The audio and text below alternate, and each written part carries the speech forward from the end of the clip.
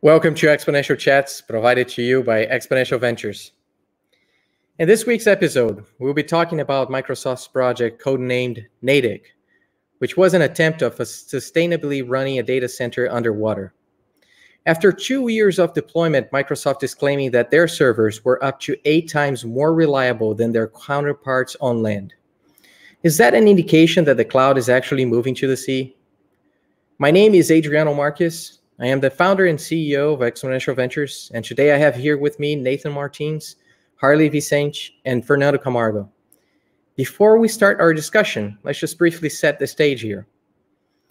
If the idea of the clouds somehow moving from the sky to the sea made you confused, don't worry. We're not talking about clouds in the sky, but rather the concept of cloud infrastructure for internet services going from land installations to underwater installations. Okay, I admit, even if you thought of the right cloud, this is probably still confusing. Why would anyone go through the trouble of trying to run computers 200 meters deep in the ocean? Let's break this down quickly. There are 4 single major infrastructural challenges when it comes to building data centers for the cloud. The first one is power. A typical data center will house tens of thousands of servers. The typical cloud data center will consume no less than 10 megawatts of power. That is enough energy to power about 6,500 average homes. And managing all that power is a big challenge. The second challenge is, therefore, heat. Computers generate a lot of it in the process of converting energy into computing activities. And the more power a data center consumes, the more heat it generates.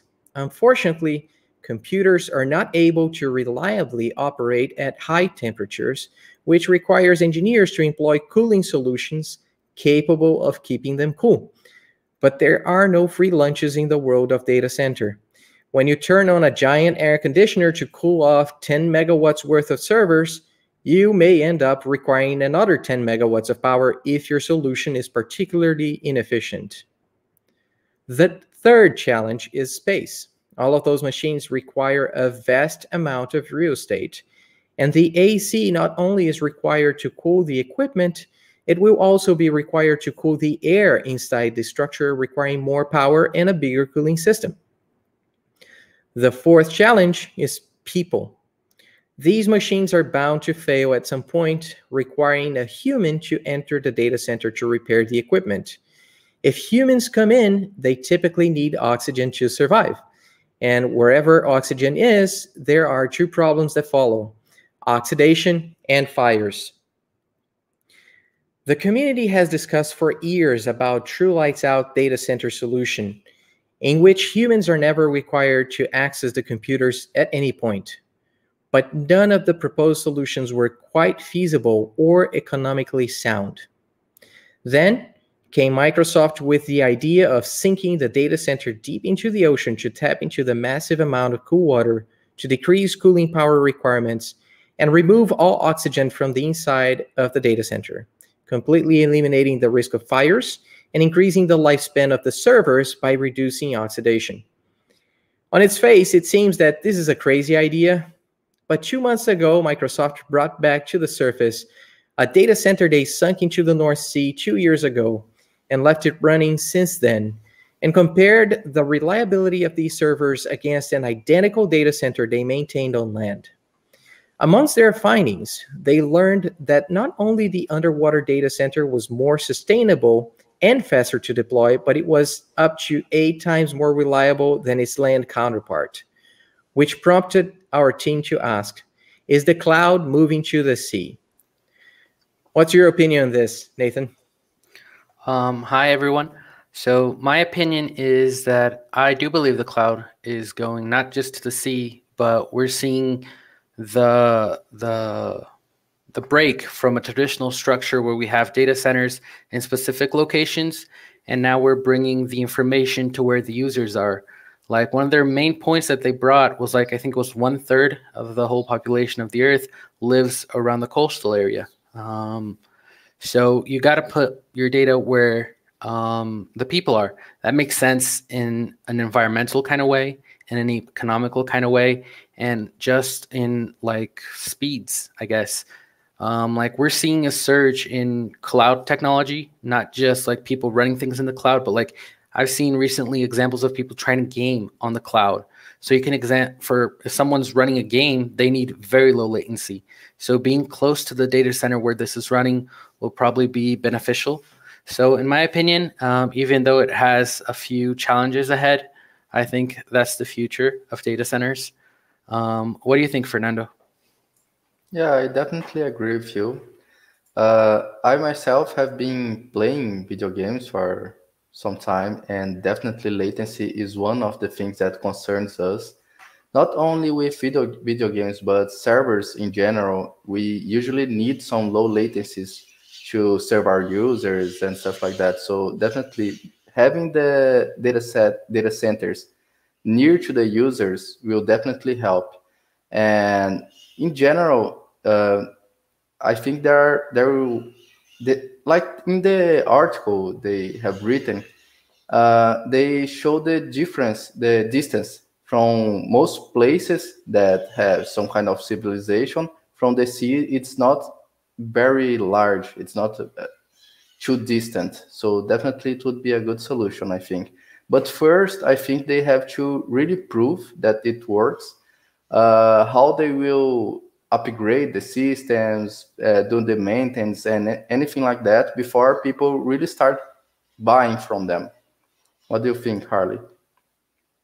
Oh, hello, everyone. Well, we all know that data centers are the future. Everything, I mean, cloud is the future. Everything from video game playing to processing of data. Some people, sometimes companies even have workstations being run remotely, and they just access from a simple computer. So we all know that's where we're going to go. And as more people start using the internet and need more services, data centers and servers in general are going to be a big point of a big limitation. We're going to have to evolve them as much as we can. And yes, the sea seems like a good place to go for very obvious reasons. The biggest chunk of Earth is water. The biggest part of it is water. And we will eventually run out of space. And water is as good as any place to try. And as long as we get the technology properly and test it out, make sure that we're not going to have trouble with the structure, and also make sure that we're not going to affect the underwater habitats. It sounds like a great idea, and I do believe this will happen, and it shouldn't take too long. Interesting. So I agree for the most part. I think it's a great idea to tap into all of that cooling power that the ocean can offer. It is readily available. You don't actually run the ocean water through the servers in order to cool the system. You have heat exchangers that are placed around or outside of the structure. And then you have a separate channel that runs through those exchangers that runs the liquid that actually cools the servers inside or the air inside the container. It just depends on the technology they're using. So I just wanted to first clarify that we're not in any way producing with this kind of solution any byproducts or contaminating the water or just having water with sea life coming into contact with the servers in any form or way. It is particularly interesting because Microsoft is not doing this just for the sake of saving with acreage or real estate. They've been thinking of harnessing not only the cooling power of the ocean, but also the power of generating energy and run those data centers in a completely sustainable way. So in theory, you could have one pod with 12 of those data centers in a tube that they recovered, and in a large pod sunk into the ocean and powered by wind turbines right above it, floating, or tide generators where they use the ocean tide to generate water.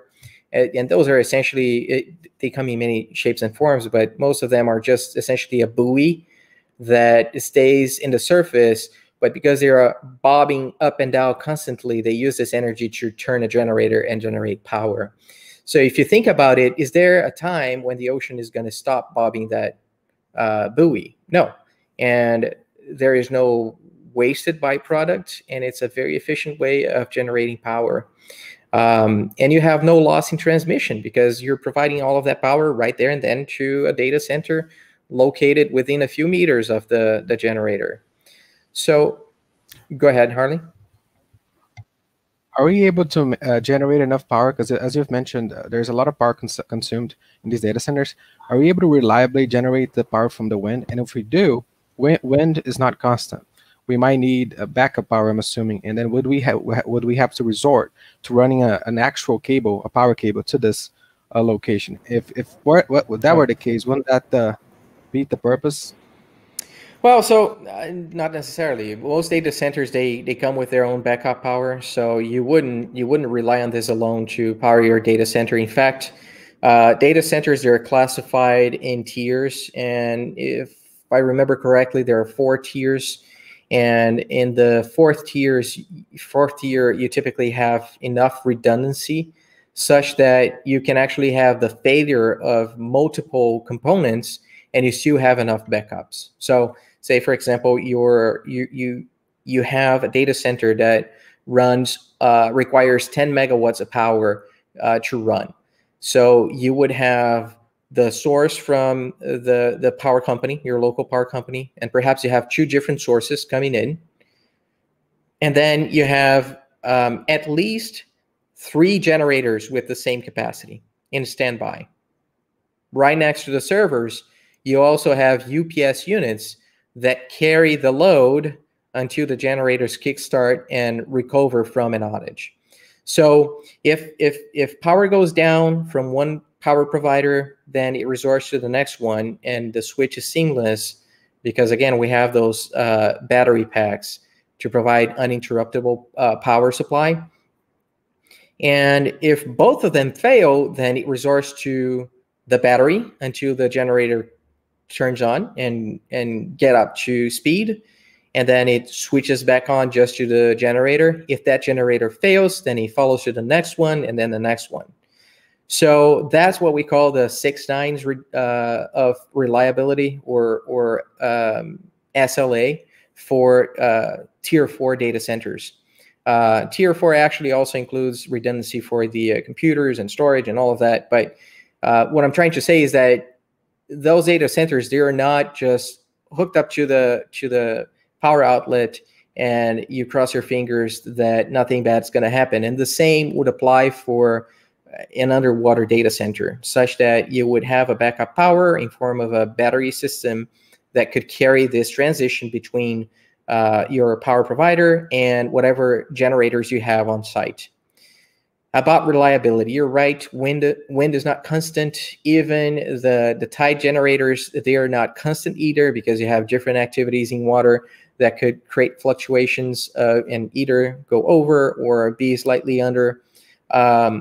But in this specific case of Project Natick, they had the reason why they went to Scotland is because that was right off the coast of one of the biggest efforts into harnessing sustainable power. So they have lots of tide generators, wind generators, solar panels that are enough to generate power for the whole community in those islands, plus cover for the energy consumed by the data center underwater. So in essence, yes, the idea would be to have data centers that rely on its own power and is not connected to land other than through the fiber for networking or a backup power. But that's the goal in the future. We can't do that right now, but the goal in the future is to be able to power the data center completely offshore and have it rely on just the networking access or a backup power. Does that answer your question, Harley?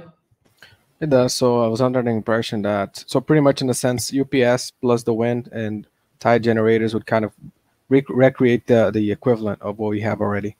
So in a sense, we could say one of those pods could be self-sustained. when it comes to power. But another That's the thing goal. that's the the goal. goal. Yeah. Because another thing that comes to mind is internet connection. How do they transmit their data? So they have sea cables coming from the shore. The same way that we have sea cables crossing the Atlantic to carry internet across that somewhat large pond, we would do that to carry internet at a much shorter distance from shore to the pod. So it's not a huge challenge. It's something that there are companies out there that are used to overcome challenges much bigger than this. We're talking about a few miles of fiber with a few miles of power cable that is specifically designed for underwater operation. They're armored to prevent problems with sharks and other sea life and accidents with anchors and other things that can happen in the underwater soil to prevent interruption. But that's essentially what they did. So they connected power and fiber from the shore all the way to this data center, and that's pretty much how they powered it. Well, actually, thinking I had forgot the fact that internet's pretty much run with the huge cables going undersea. So if you think about it that way, it makes even more sense, because in a sense, it's closer than it would normally be. Yeah, this is not weird or uncommon. There are many companies that manage those cables, that repair those cables, lay extra cables on a regular basis. So there's a whole industry around it.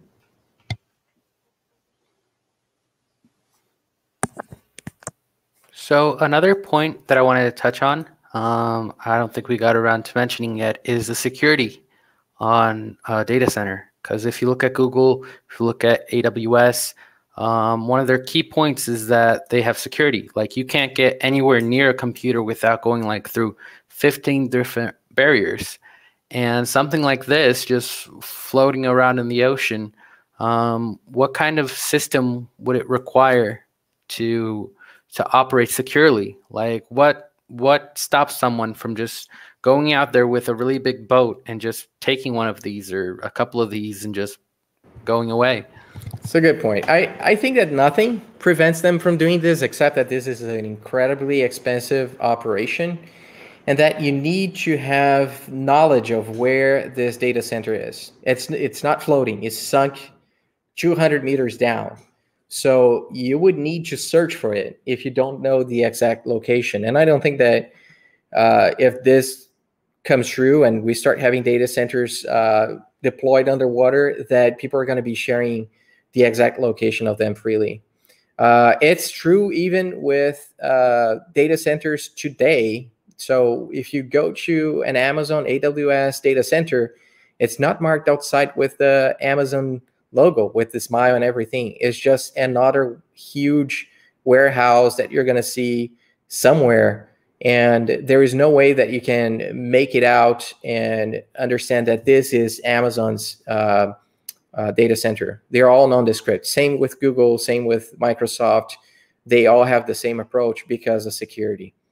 So assuming that someone went on a treasure hunt and came across one of these pods, and they happen to have the huge boat that's required to leverage something like this from the bottom of the ocean, then as soon as it's shut down to move it away, Microsoft would definitely know, assuming that also they don't have any kind of sensors and monitors to detect movement of the pod. And then you're stuck with a big thing on a slow boat moving around when search parties start with helicopters and airplanes to spot you. So you're not going very far with something like that. It's not going to be a very fruitful heist.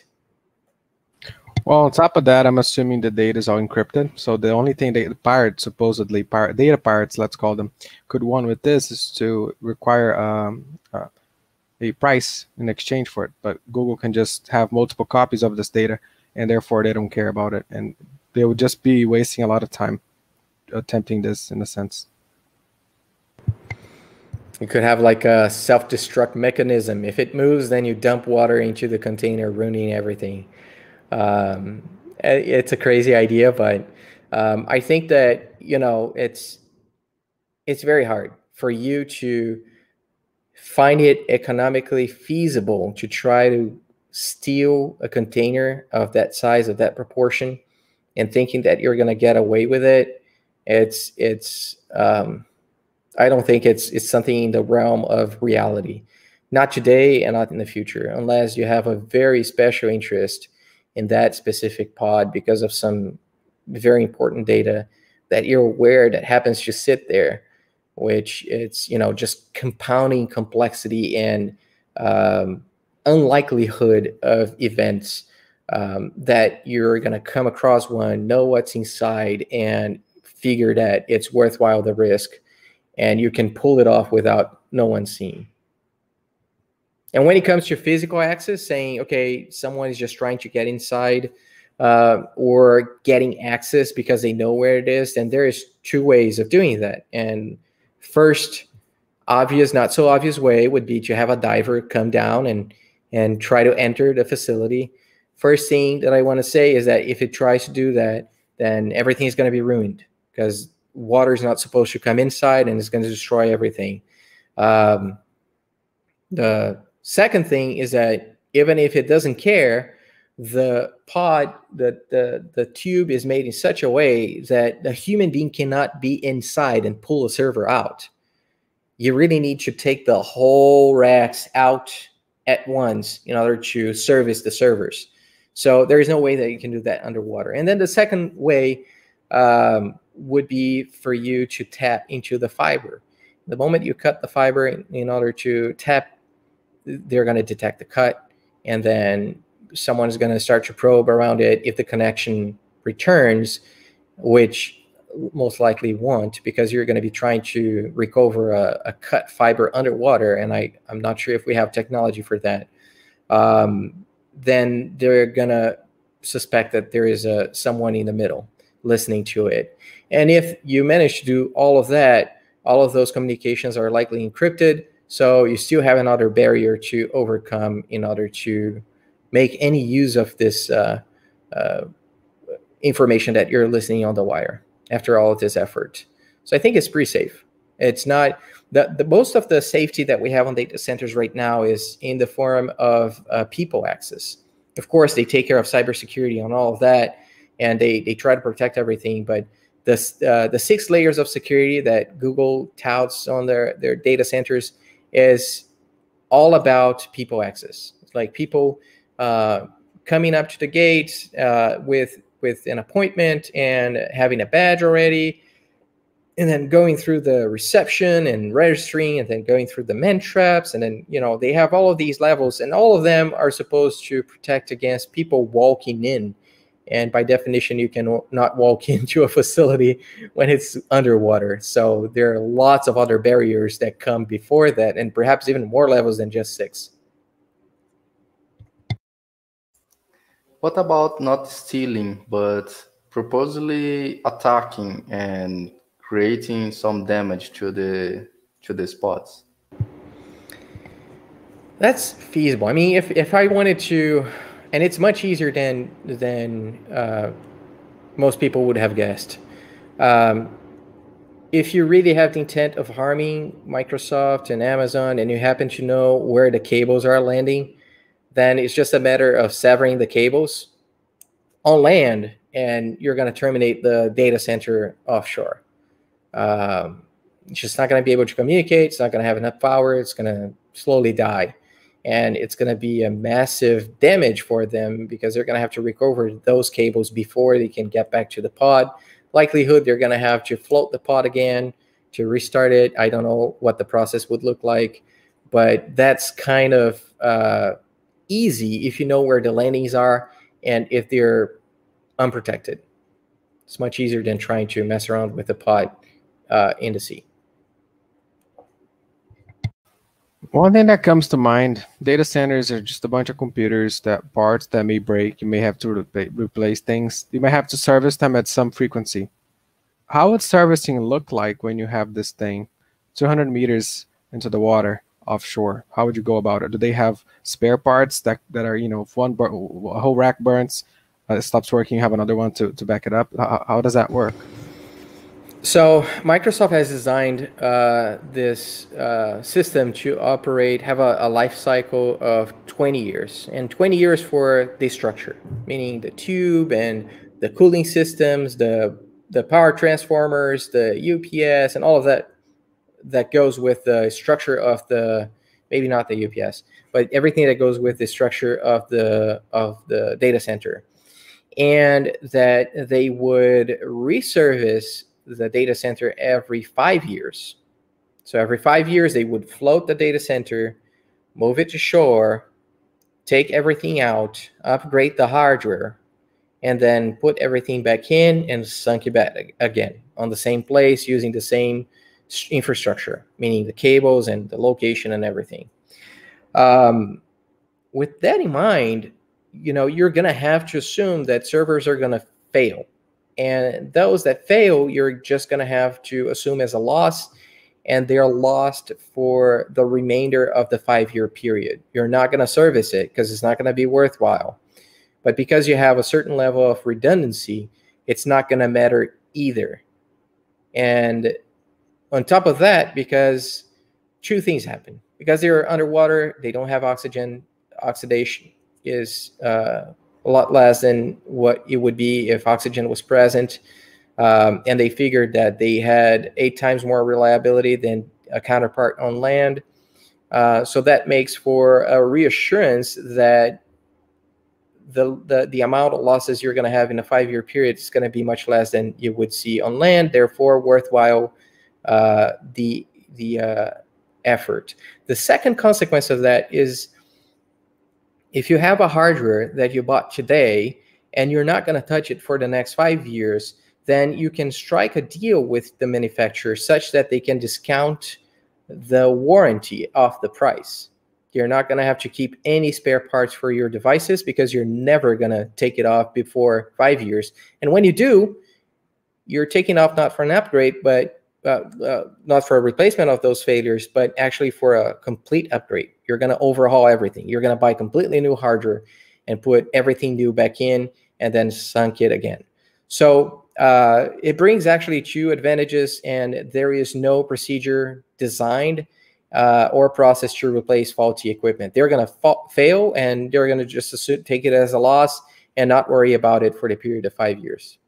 That's one of the features, right, that they mention, is that in typical data centers, you have people going in. And when you have people going into the data center, besides like the whole fire thing, there's also like touching. So people bump into stuff, people hit stuff, and that can really damage life cycles. If we're talking about a hard drive or pieces that move, we're talking about damage. And once you have that at the bottom of the ocean, it's not going anywhere. So you have way less, how do I say, depreciation on those equipments.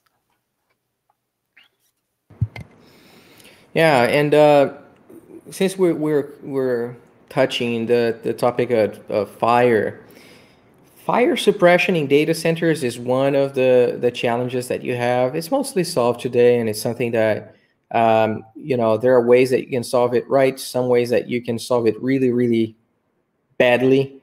So using certain chemicals and water are bound to damage the servers in the environment. So in essence, you can have a fire triggered by one server that's going to be damaged, but now because you threw water, you damage the whole data center, right? So in order to avoid that, fire suppression systems now, they come either with inert gas, and some of these systems just use nitrogen, and other solutions actually remove oxygen from the environment. So they don't have an active and a passive fire suppression system.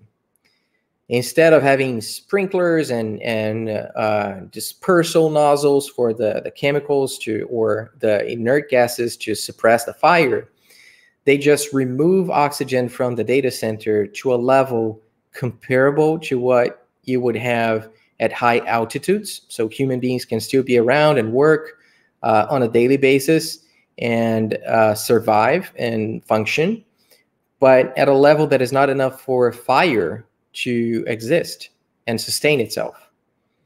So it's more expensive, but when you do this, you don't need the need for a passive system and sensors for fires. It's just not going to happen. And it's one more thing that you can eliminate from failure. It's not, if your sensor fail in detecting a fire, then it gets out of proportion, and now the suppression system cannot contain, for example. Those are things that can fail, and when you have an active system like this, it's kind of like having your containers submerged and stripped out of oxygen. It's just not going to happen because it's impossible to sustain fire without oxygen.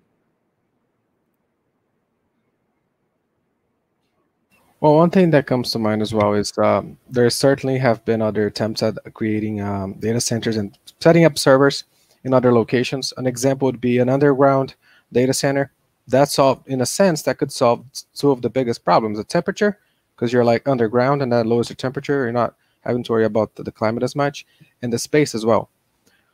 How is going underwater? Why are they trying underwater as opposed to something that might at first seem easier and seem to solve about the same problems? It's a good question. So like one of the main things, I guess, is like the refrigeration part. Like once you're underground, once you can't really go that deep without incurring a lot of costs to set it up. So I don't know if you know this, but in Europe, in a lot of bunkers, people have transformed those bunkers into data centers. There are a couple of them. Even the guys from the Pirate Bay, the torrenting website, used to work on one of those. It shows up in their documentary. But that doesn't deal with the cooling part. So you can't just rely on atmospheric cooling in that case. So you do have to have air conditioning or some other kind of cooling solution in that scenario. You don't have that in the ocean. That's just one of the points that I see. So it's counterintuitive, but the deeper you go on the ground, the hotter it gets. So typically, of course, at a certain depth, in the beginning it goes down, but then it starts to increase. There are cooling systems that use that characteristic of the soil to cool environments. So you would have coils that would run water at different depths and have the water go through heat exchangers and condensers and come back and refrigerate the air. And it's a similar solution that's used, but at a different scale for the underwater solution. And it's more efficient too. It's just the heat exchange between soil and water. It's different. With water, it's a lot better because of convection, because of it's a liquid. You can cool things off a lot faster than if you're just dealing with soil.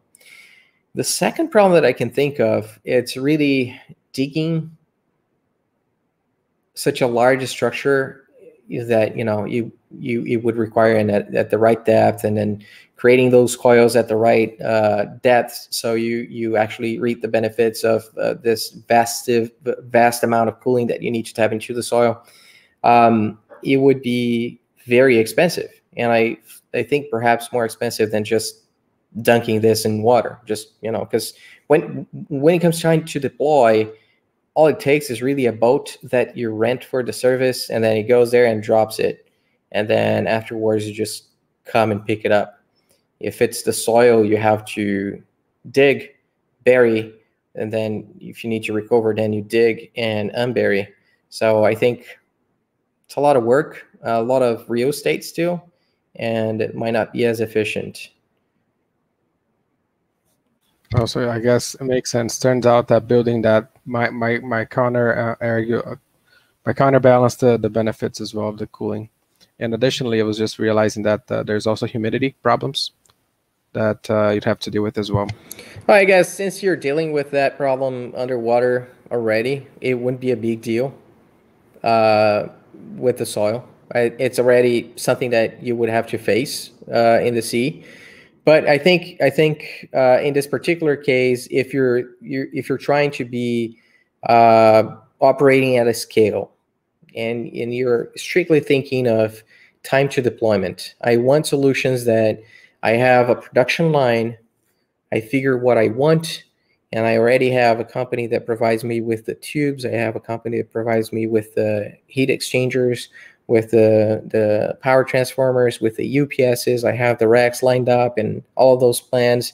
And now it's a matter of figuring out the configuration of the servers that I want running inside those containers and the location. You can literally just have a line of production for those data centers where, you can be even just in time with the parts coming in and you assembling everything together. And once the racks are ready, you just stuff it into the tube, seal the tube, come with a crane, move it to the boat, and the boat goes offshore and drops this. It's a very simple process to operate at scale. Whereas if you're doing that with the soil, yes, you can still do the capsule and automate a lot of that. But when it comes to excavating for the heat exchange, that's not something that you can put in a production line. It's just something that you're really going to have to dig and line out the pipes and make the exchange with the soil and then bury everything. It's a lot of work. Still take time. You're still going to depend on permits, projects. It's going to depend on the soil composition and zoning issues. So it's still going to be a lot more trouble than just dropping on water. Now, I say dropping. That's not what they're doing. They're lowering all the way to the bottom of the sea, and they try to find a pretty flat place to put this on. You don't want this to be on sideways or on an incline and risking a drop or movement over time. Well, it turns out, yeah, that's clearly a better solution. You definitely gave me enough reasons to understand why. One thing that comes up, though, who's paying for the real estate? If you're just putting it offshore, just dumping these servers, lowering the servers to the sea, setting up your data centers, who's paying for that area? Or is no one paying? If no one's paying, once these things go scale, I'm assuming at some point the government's going to have to start organizing who's putting servers where at some point, I believe. What do you think about that, Adriano? It's a good question. I'm thinking those areas, they're probably ownership of the state or the country. And if you're going to put something there, it's probably going to be like an oil rig. If you want to have a sea rig for oil extraction, then you have to deal with the government to figure out where it's going to be, figure out zoning and excavation, and figure out the environmental concerns. So you probably have to deal with the government of that area. If it's international waters, then I think nobody. You just drop it there and that's it. But I think if you're offshore within the sea limits of that country, then you have to deal with the government of that country or the state that covers that area. And then you rent from them. It's probably going to be much cheaper than renting real estate on land. It's not something that you have to compete with a lot of people to get space for. So that's my guess. I'm not sure, but that would be my guess.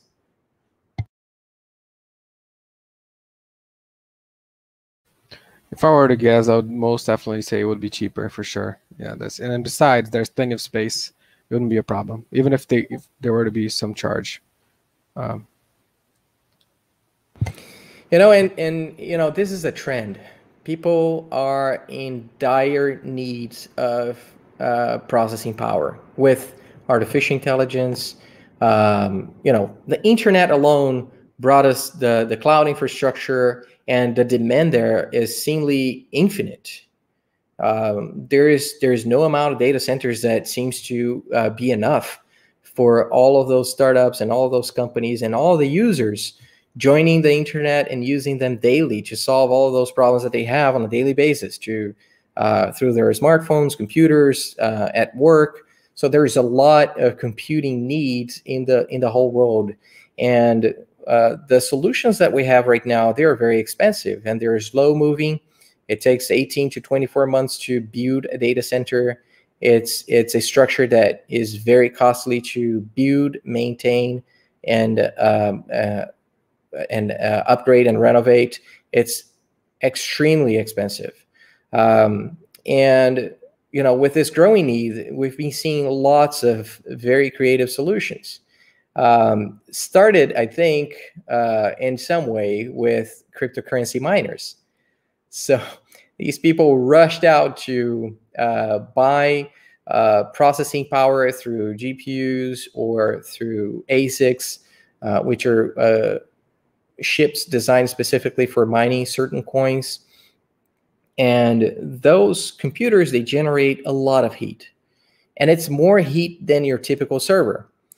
Sometimes a single mining unit will consume up to 10 times the typical power of a server. And they started running into these issues of, okay, where are we going to run this? One of the creative solutions that you might have guessed already was, okay, let's open up data centers in Iceland. So you just build a data center, put a fan, filters, and suck air from the outside, goes through the servers, cool everything off, and I don't have to pay for an AC system. I don't have to do maintenance on the AC system, and I don't need to spend all the amount of money that I would have spent powering that AC system.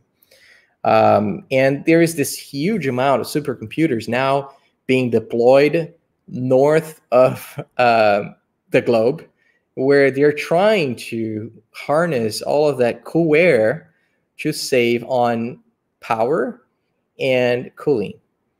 Also, land up there is relatively cheap, but then you run into the downsides of distance. So latency and, getting a hold of quality connection to the, a backbone, it's going to be hard or very expensive. But because there is this movement, there is infrastructure following it.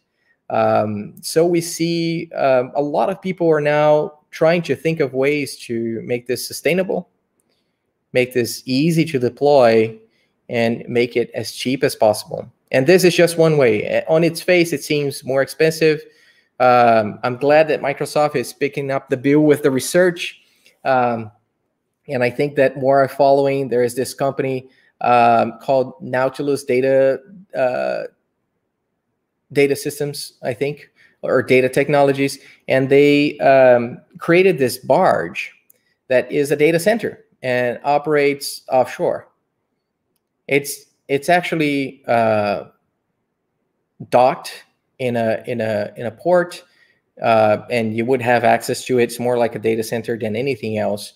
But we're starting to see these concerns with cooling, these concerns with real estate, concerns with mobility, and C is just one of these crazy solutions that we're starting to see, and I think it's not going to stop there. Well, yeah, that seems very ridiculous to think that they're setting up servers and at the poles and where it's very cold and underwater. One thing that comes to mind, assuming these things start, Microsoft is researching, it's finding out the difficult parts, the science side of things, and once these things start scaling, I imagine one of two things is likely to happen. We're either going to have a very large structure for a single unit, let's say, equivalent to a data center, or we're going to have a modular design where we're able to stack more pods and make a sort of a modular situation where you can pull one off, service it, and then pull another one off and service it, and so on. These things would most definitely be hard to do on land. How difficult would it be for us to put together these structures, power them up undersea in a sense? That seems to be very difficult. And it may seem that we might need all sorts of mechanical arms and things to go underneath and like stack them up in a sense. That seems to me like it could be a difficult thing. What are your thoughts on that, Adriano? So remember, I told you guys that this was actually the second phase of Project Natick with Microsoft. The first phase, they sunk a smaller tube, different format, less servers, different technology in shallower waters off the Pacific coast. And now they had this large scale, 800 plus servers, 200 meters deep in water, and now they just recovered it.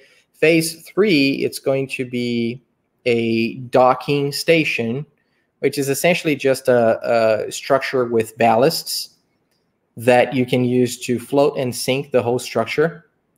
And you have 12 of those tubes on top of this structure.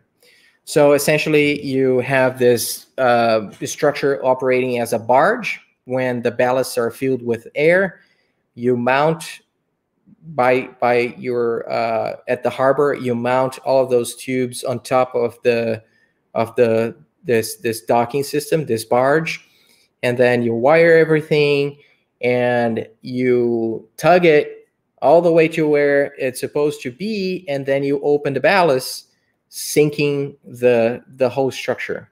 And then, assuming that this is already connected, it just rests in place, and now you have a complete data center running underwater in this structure. When time comes that now you want to float this, you just inject air into the ballast, and then the data center comes back to the surface. You don't even need a boat to bring it back up, and you just tug it back to harbor, reservice the tubes and the servers inside, do the reverse, and bring it back to water.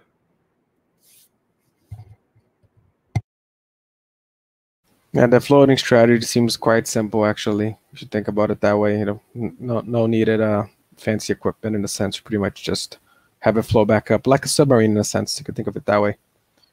Makes sense. Yeah, and you can have a tugboat, just tow it back and forth. This is very easy, very cheap, and it's something that is unlikely to cause any issues.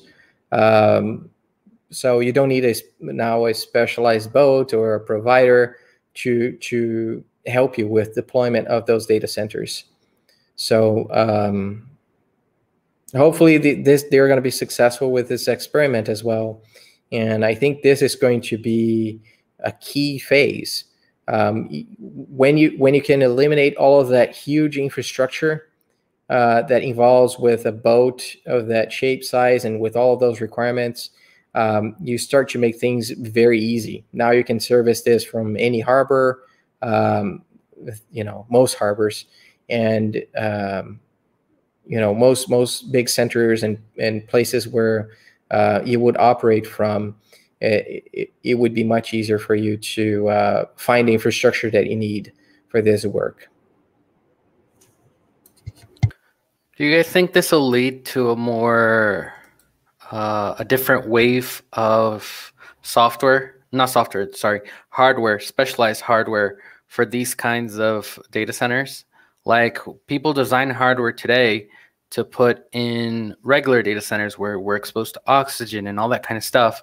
But if this becomes a trend and really picks up, do you think we'll start seeing a differentiation between hardware? Like, sometimes NVIDIA might come out with a new GPU that's like, hey, you can only run this under the sea, basically.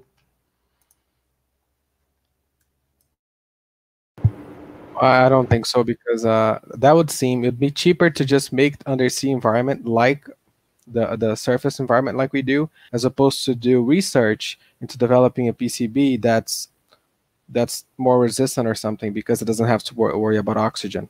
Especially because at some point you're going to have to bring the pod up and service it, so it has to have some defense against oxygen in a sense. Also, when let's say you're putting together the pod, you buy the equipment, you prepare it in a regular scenario that has oxygen in it. So in a sense, eventually it will be exposed to oxygen. So I think you're better off just making regular equipment as opposed to try and pick up the bill on the research you'd need to change it up. That's how I see it. What do you think about this, Fernando? Well, yeah, I agree with you. It would lead a lot of research would be needed, but maybe they could find some ways to create equipments that can run faster without worrying about what they need to worry when it's with oxygen and stuff like that. So, but as you said, the research they would have to pay, and I don't think it would happen before a lot of these servers would be deployed. Like they would need to someone to sell that, and it would possibly happen only after it's very widespread. I think Nathan's question was assuming that now it's mainstream and lots of people are buying Assuming those. that Yes. Microsoft came out with an order of like 50,000 of these units. I'm pretty sure any computer manufacturer would be happy to do research in that scenario because there's a lot of money to be made. So here's what drives a differentiation is if there is something that is currently done today that makes them more expensive and it's unnecessary when you're in an oxygen-free environment or when you manage to have the cooling parameters that you see underwater, that's when it would make sense to me that they would do different hardware to drop prices or to make them specific for this kind of application. But in the beginning of this call, I already told you guys that this hardware by default is going to be cheaper because it's not meant to be replaced. So you're already getting cheaper because it doesn't have warranty. So in a sense, you already have that. As long as Microsoft is dealing with a manufacturer and they're striking deals with them, they're saying, hey, we don't want warranty on this. What kind of discount can you offer me? You are already getting hardware that is specifically designed for underwater application, and it's cheaper.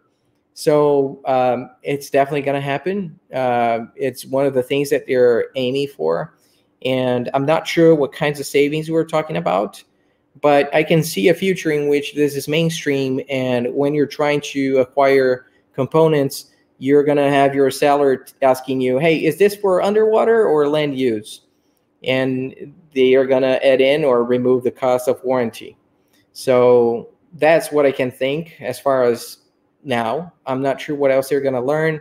Say they figured that instead of using exchangers to cool the air, they're going to go with a water cooler solution, and it's a different technology than we use in land for some reason, then yes, maybe they're going to come up with different hardware that may or may not be cheaper for that kind of application. But right now, warranty is already one piece that makes it cheaper. Are you guys aware of any other major players participating in the research? Because I've heard of Microsoft doing some testing, but I have a hard time thinking if because this seems to be the future in some ways, that no other major company like Google or any other Chinese company out there, I mean, Google's not Chinese, but other Chinese companies as well, could be interested in partaking in this research. It's Japan, for example, since they're like a tiny little country and they have plenty of water, maybe they could be interested in researching. So you guys know of anyone else who's interested, or is this just a Microsoft situation?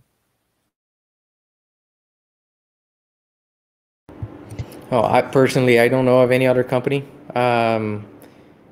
But it would surprise me if Amazon and Google have not at least looked into this in the past, and that they're not following this very close, because it's very close to their interests. It's something that they're definitely going to want to leverage if they have the possibility.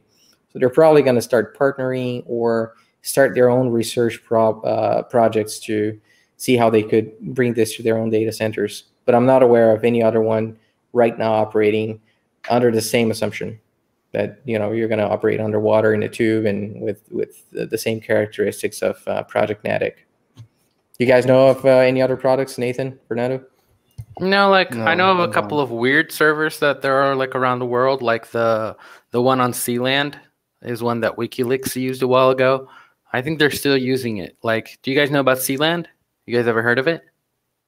No, never heard of it. So there's this oil rig up in the north of England, Britain, right there, and it was abandoned. And then somebody took over and declared it as a sovereign country called the Principality of Sealand. And it's like this abandoned fortress, and they put a data center up there. So it's not subject to like any government, and basically it's just a data center out there in the middle of the ocean, but it's up on land. So it's interesting because if it's not subject to any nation, and say that now you have this data center containing, I don't know, data from terrorists or data that, you know, it's of interest of other countries. WikiLeaks, for example, they put all their stuff there. Right. So a nation is supposed to defend itself. Otherwise, any other nation can just walk right in and take the servers, and who's going to care? Who's going to do anything about it? So this is, in a sense, seems on its face, it seems, wow, these guys hacked the system. I think they're setting them up for huge failure if someone really takes interest into taking their data center and getting access to that data. Or they need to have a small army to defend that fort. I don't know. It's just a like, crazy thought. In a sense, it's hard to take the data because, like Harley mentioned in the beginning, it's probably all encrypted. So the most that they would get out of it is just a bunch of noise, and probably put strain on the people operating Sealand and also on WikiLeaks, making them move somewhere else. But yeah, I don't know. It's like, are they bothering a country enough so that they'll go out there and do that and risk pissing off England, risk pissing off all that other kind of stuff? Because even though it's not the same government, but I don't know, you're gonna have to either like set up an agreement or a treaty or something to like let them come through. I don't know. It may upset in the sense that people are, you know, thinking you should not have messed up with WikiLeaks, but it goes as far as that. There is no national interest from Britain, I assume, on that fortress. Unless there is, you know, it messes up with data from British government or stuff that they put up there. I don't see how this could happen. Like, it's pretty close to England. Like, from reading right here, it says it's 7 miles off the eastern shore. So it's pretty close. Like, it's far enough that it's in international waters, but it's close enough that it might be like, hey, you're a little bit too close to home. Is it set up on an island? I missed that part. Is it an island? Isn't it like a structure in stilts?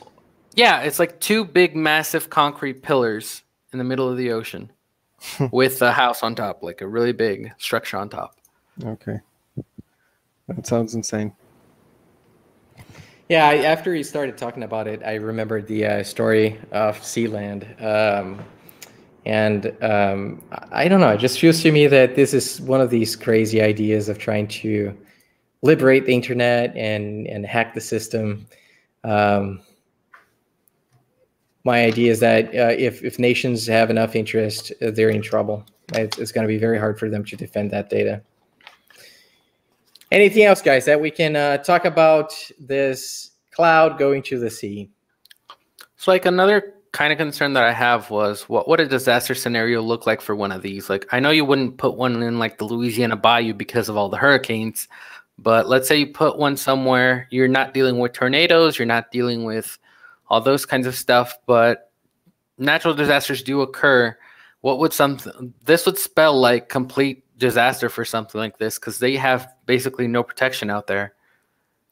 Yeah, so the landings are particularly vulnerable. Like I said, I mean, you're underwater and you think you're vulnerable to hurricanes, but then there's a particularly strong hurricane, and then you have a surge, and your landings and the structure that takes care of your landings are underwater. Now you don't have access to your data center anymore. So in a sense, you're covered to some extent, but depending on the natural disaster, if it affects your landings then or the connectivity you have, then you're in trouble all the same. Plus, you're not going to be able to immediately access the data center depending on the weather situation or how things are progressing around that area. So this may turn out that waters are going to recede, and now you're going to have to take care of the Lennies, and then be able to reach to your data center and restart it if such operation is needed to restart once connectivity is broken. I'm not sure if that's the case. So I think yes, it helps with avoiding disasters, but not completely. There is a very vulnerable part there. Guys, we're at the turn of the hour now. Thank you so much for watching our discussion. We think that this really is the future. At least to some applications, we're definitely going to start seeing this kind of data center. Microsoft seems to be very committed to this technology. The results so far that they managed to gather from this experiment are very positive. And if they can figure out a way to build this in economical fashion, it is definitely the future for lots of companies looking to deploy data centers in a fast and affordable manner. Thank you again. Thanks, guys, and see you all. Bye. Bye. Bye, everyone. Bye-bye.